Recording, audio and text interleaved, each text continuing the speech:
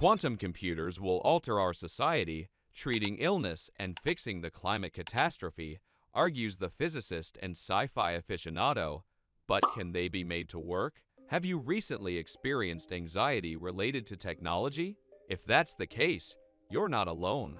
The UN has asked all states to enact regulations aimed at controlling artificial intelligence. Prominent figures, including Elon Musk and Yuval Noah Harari, signed an open letter urging the suspension of research into the most sophisticated AI and the implementation of safeguards to keep it safe, trustworthy, and loyal. These aches came after ChatGPT, a chatbot that can create recipes for anything you happen to have in your pantry that evening and write you an essay on Milton, was introduced last year.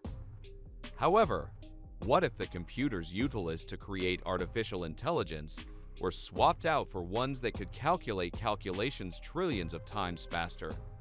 What if things that would take modern equipment hundreds of years to complete could be finished in a couple of seconds? Well, scientist Michio Kaku is forecasting just that scenario. He thinks that the digital era is about to give way to a quantum period that will bring about unthinkable changes in science and society. Computers, instead of transistors, will use subatomic particles to perform calculations, releasing a tremendous amount of processing power. It has been compared to putting a rocket engine in your car by another physicist. What is your current state of mind? Kaku gives off a laid-back, even boosterish vibe about the whole thing. He uses Zoom to communicate with me from his Upper West Side apartment in Manhattan. At the age of 76, he has given up on research to continue teaching at the City University of New York, where he holds the position of professor of theoretical physics and enjoys all the fun stuff. A devotee of Isaac Asimov, he tells me that he's currently teaching a course on the physics of science fiction. I talk about what is known and not known about time travel, space warps, the multiverse, all the things you see in Marvel Comics. I break it down. He is referred to as a futurist and popularizer of science on his website, and his most recent book, Quantum Supremacy, outlines all the benefits of quantum computing with very few drawbacks. His long white hair, evocative of a mad scientist, is swept back attractively. He speaks with the tempo of a practiced lecturer, with the odd outbreak of mild bemusement raising his voice a little higher. For those who are spreading fear about ChatGPT, Kaku offers a straightforward explanation. Journalists are hyperventilating about chatbots because they see that their job is on the line. In the past, a lot of jobs have been in jeopardy, but nobody has really spoken up about them. Journalists are currently directly in the line of fire. This is only one side of the story. According to a recent Goldman Sachs analysis, 300 million jobs could be automated due to AI. Although Kaku concedes that it might take another century or two, he believes that sentient machines may eventually emerge from labs. He believes there are plenty of reasons to be happy in the interim. According to Kaku, the quantum computing engine will revolutionize studies in physics, biology, and chemistry and have a wide range of ramifications. Among other things, it will allow us to catch and reuse waste products, a process known as carbon recycling, in order to convert CO2 from the atmosphere into fuel. It will enable us to remove nitrogen from the atmosphere without the extreme heat and pressure that causes the manufacturing of fertilizers to now consume 2% of all energy used on Earth, sparking a new green revolution. We'll be able to produce extremely efficient batteries as a result of advancing renewable energy sources.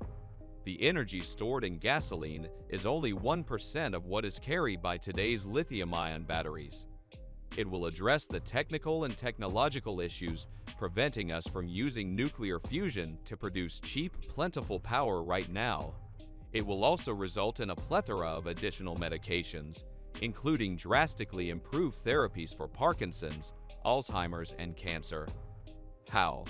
The most important thing to realize is that quantum computers are far faster at calculations than digital ones. Qubits, the quantum analog of bits, The zeros and ones that represent information in a traditional computer are used to do this. Qubits are attributes of particles, like the angular momentum of an electron, whereas bits are electrical charges recorded in transistors etched onto silicon chips. Because the rules of classical physics do not apply in the strange subatomic world, qubits possess superior firepower. This allows them to take any value between 0 and 1 and facilitates a mysterious process known as quantum entanglement, which Einstein famously dubbed spooky action at a distance, or Spunentfernwirkung. Although Kaku goes to great lengths in his book to explain these mechanics, it is practically hard for the average individual to fully understand.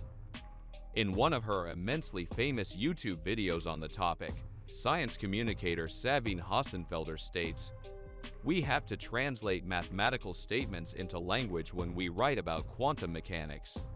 Furthermore, no matter what language we speak, English, German, Chinese, or any other, our language did not develop to explain quantum behavior.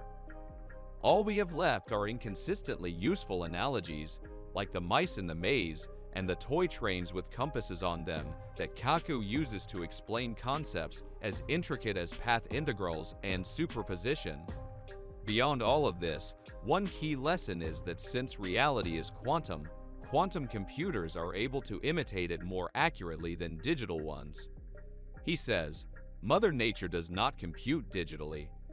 Since the quantum principle is the language of nature, quantum computers should be able to unravel the secrets of matter, the secrets of the universe, and the secrets of life." Let's say you're curious about the specifics of photosynthesis, which is still outside the reach of modern science, or the interactions between different proteins in the human body. If so, you will be able to model it accurately using a quantum computer's virtual lab. Designing drugs to interrupt biological processes gone awry, like the multiplication of cancer cells or the misfolding of proteins in Alzheimer's disease, could become much easier.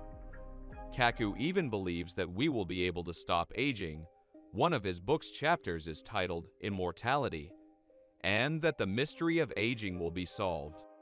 It's vital to note a crucial disclaimer at this point.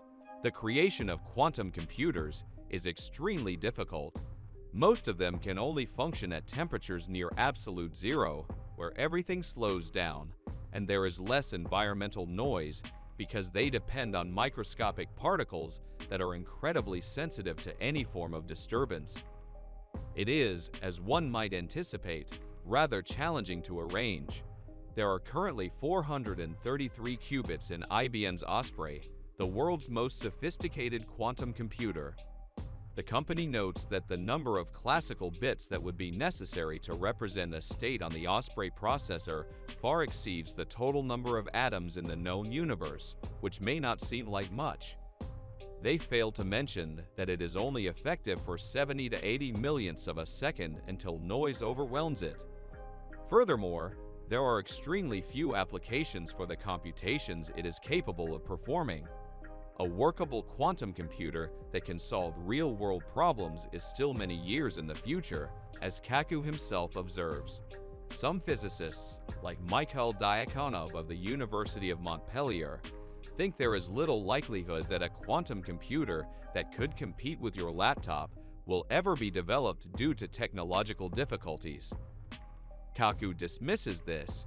He makes reference to the massive funding being allocated to quantum research, stating that the gold rush is on, as well as the warnings issued by intelligence services about the necessity of preparing for the quantum age. That's not exactly evidence that they will live up to the hype. It might just be tulip fever instead of a gold rush. Sighing, he says, "Life's a gamble." That's all for now. Thanks for watching. If you enjoyed this video and found it informative, then don't forget to hit that like button below. And if you want to stay updated with more great content like this, make sure to subscribe to our channel by clicking the red button and just ringing the notification bell so you never miss any future content from us. Your support means the world to us.